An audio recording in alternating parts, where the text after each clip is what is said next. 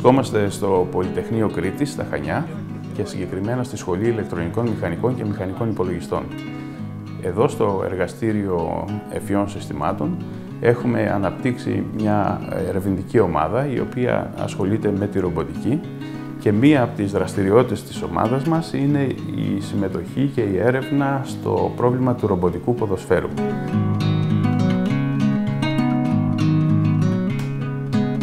Τα ρομπότ που έχουμε στην ομάδα Κουρήτες είναι 5 ανθρωποειδή ρομπότ που κατασκευάζονται στη Γαλλία από την εταιρεία Robotics.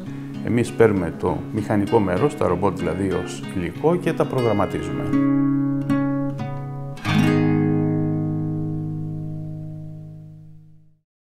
Εμείς εστιάζουμε στο πρόβλημα του ρομποτικού ποδοσφαίρου, διότι υπάρχει και αντίστοιχος διαγωνισμός και αυτό ως πρόβλημα έχει συγκεκριμένες ανάγκες, δηλαδή συγκεκριμένα πράγματα που πρέπει να προγραμματιστούν. Αλλά οι δυνατότητες ενός τέτοιου ρομπότ δεν είναι περιορισμένες. Αυτό που περιορίζει κυρίως τέτοια ρομποτικά συστήματα είναι το πλήθος των αισθητήρων που έχουν και το είδος των αισθητήρων, καθώς και το πλήθος και το είδος των επενεργητών, δηλαδή των αρθρώσεων που μπορούν να κινήσουν ανεξάρτητα. Από εκεί και πέρα νομίζω είναι στην φαντασία του προγραμματιστή, του σχεδιαστή, να πετύχει αυτό το οποίο θέλει. Αυτό δεν είναι το ρομπότ μας. Είναι ένα σύστημα το οποίο πέρα από τον υπολογιστή ουσιαστικά που βρίσκεται στο κεφάλι, έχει και διάφορες αρθρώσεις, αισθητήρες και μοτέρ που χρησιμοποιούνται για να κινούν αυτές τις αρθρώσεις. Παράδειγμα, μια άρθρωση είναι αυτή εδώ στον αγώνα. Και οι αισθητήρες που έχει το σώμα είναι ουσιαστικά εσωτερικά κάποια επιταχυνσιόμετρα και γυροσκόπια για να καταλαβαίνει το ρομπότ πότε περιστρέφεται, πότε πέφτει. Έχει κάποιους αισθητήρες εδώ πέρα υπερήχων, οι οποίοι χρησιμοποιούνται για να ανιχνεύει εμπόδια που βρίσκονται μπροστά του. Και στα πόδια κάποιους αισθητήρες πίεσης για να καταλαβαίνει πότε πατάει στο έδαφος και τους χρησιμοποιεί κυρίως για ισορροπία. Και το κεφάλι τώρα μέσα έχει τον επεξεργαστή και διάφορα άλλα ηλεκτρονικά. Βγαίνει αυτό το καπάκι και έχουμε εδώ πέρα ανεμιστηράκι, έχουμε τη θύρα Ethernet για να μπορούμε να περνάμε κώδικα στο ρομπότ, ο οποίος αποθηκεύεται σε αυτά τα USB στικάκια. Και μετά έχουμε κάρτα δικτύου για ασύρματη σύνδεση. Έχουμε δύο κάμερες οι οποίες δεν είναι τα μάτια αλλά είναι αυτές οι δύο. Και τα μάτια είναι ουσιαστικά λαμπάκια που μας δείχνουν διάφορες ενδείξεις.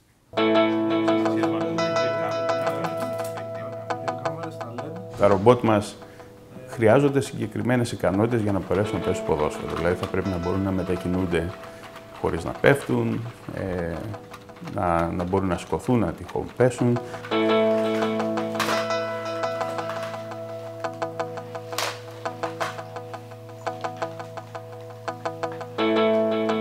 Να αναγνωρίζουν συγκεκριμένα αντικείμενα όπως η μπάλα, το τέρμα, να μπορούν να κλωτσάνε την μπάλα, να αποκρούν την μπάλα.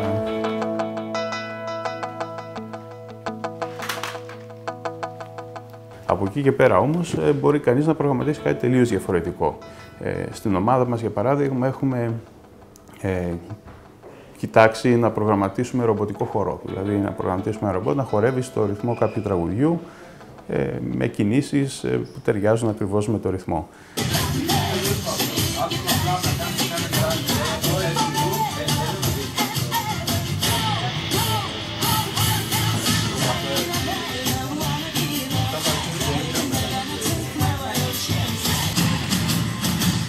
Τα ρομπότ πλέον, τα αυτόνομα ρομποτικά συστήματα στο μέλλον δεν θα είναι για μία μόνο χρήση, αλλά θα υπάρχει μια ευελιξία στο που μπορούν να χρησιμοποιηθούν, ανάλογα με το πώς θα τα προγραμματίσουμε. Σε πρώτη φάση έχουμε αριστερά την εικόνα από την κάμερα του ρομπότ, το τι βλέπει αυτή τη στιγμή το ρομπότ, και στη δεύτερη που είναι αυτή τη στιγμή μαύρο, έχουμε την πληροφορία την οποία καταλαβαίνει το ρομπότ.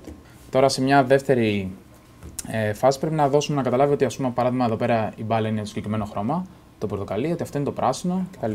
Οπότε πάλι χειροκίνητα επιλέγουμε το συγκεκριμένο σημείο να το καταλάβει σαν πράσινο και θα δούμε ότι αλλάζει πληροφορία κατευθείαν. Καταλαβαίνει δηλαδή ότι όλο αυτό είναι το πράσινο.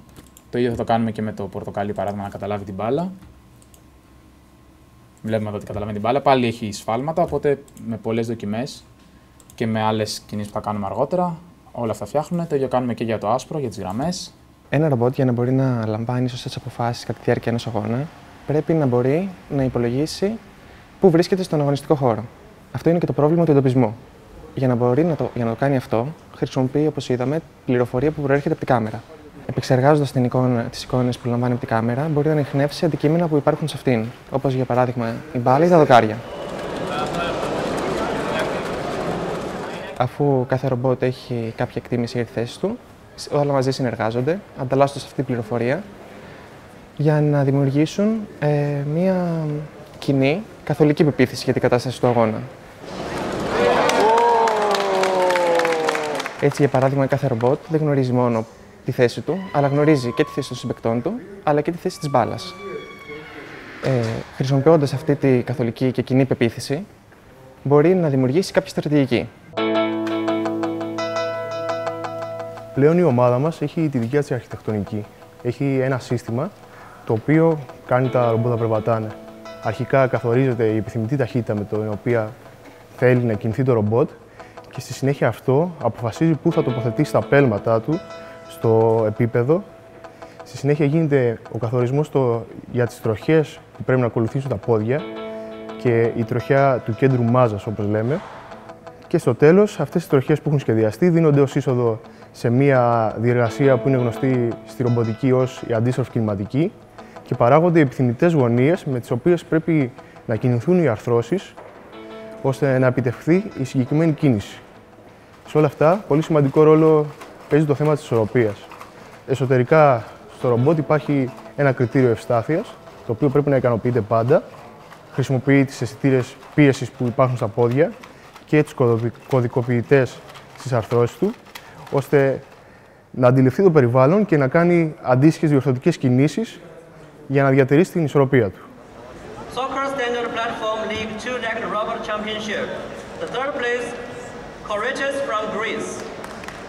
Η ομάδα μας στα χρόνια αυτά που διαγωνίζεται στο Robotic έχει διακριθεί αρκετές φορές. Θα ήθελα ενδεικτικά να αναφέρω ότι στο Παγκόσμιο Πρωτάθλημα Robotic 2008 που είχε εκείνη στην Κίνα, η ομάδα μας έλαβε 2 διακρίσεις. Η μία ήταν η 3η θέση στο Πρωτάθλημα Προγραμματισμού Ανθρωποειδών Ρομπότ και η άλλη ήταν η 1η θέση στο Πρωτάθλημα της Προσομοίωσης τετράποδων ρομπότ. Επίσης, στο Παγκόσμιο Πρωτάθλημα Robotic 2011 που έγινε στην Κωνσταντινούπολη, υπήρξε άλλη μία διάκριση, η 2η θέση στην κατηγορία των τεχνικών δοκιμασιών.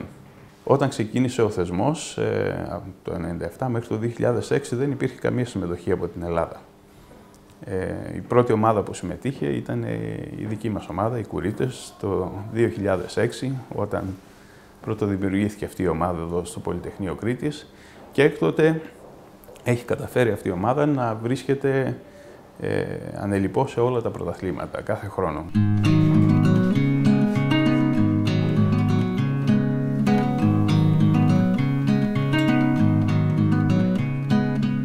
Η ομάδα μας θέλει να προχωρήσει στη μελέτη δυσκολότερων προβλημάτων και αυτό σε έναν βαθμό γίνεται με φυσικό τρόπο μέσα από το διαγωνισμό Robotic, όπου οι κανονισμοί κάθε χρόνο γίνονται όλο ένα και πιο δύσκολοι προκειμένου να ευνοηθεί η ανταγωνιστικότητα και η πρόοδος.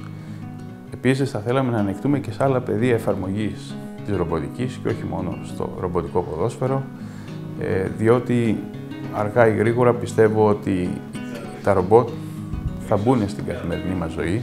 Μπορεί να μπουν με έναν πιο απλό τρόπο, δηλαδή ίσως αύριο μεθαύριο να έχουμε αυτοκίνητα που οδηγούν μόνα τους, αλλά στο μέλλον θα δούμε και ρομπότ τα οποία θα βρίσκονται μέσα στο σπίτι για κάποιες οικιακές εργασίες, θα βοηθούν ηλικιωμένους, θα βοηθούν αρρώστους, θα ψυχαγωγούν παιδιά και θα λαμβάνουν και επικίνδυνες αποστολές διάσωσης και έρευνας. Μπορεί να ακούγεται και ως επιστημονική φαντασία, αλλά είναι ακόμα πολύ μπροστά και πολλά πράγματα κάποτε φαντάζαμε επιστημονική φαντασία και τώρα τα έχουμε μπροστά μας, στα χέρια μας, τα χρησιμοποιούμε καθημερινά. Αυτό το οποίο είναι σίγουρο είναι ότι σιγά σιγά βλέπει κανείς άλματα τεχνολογικά μέσα από αυτή τη διαδικασία.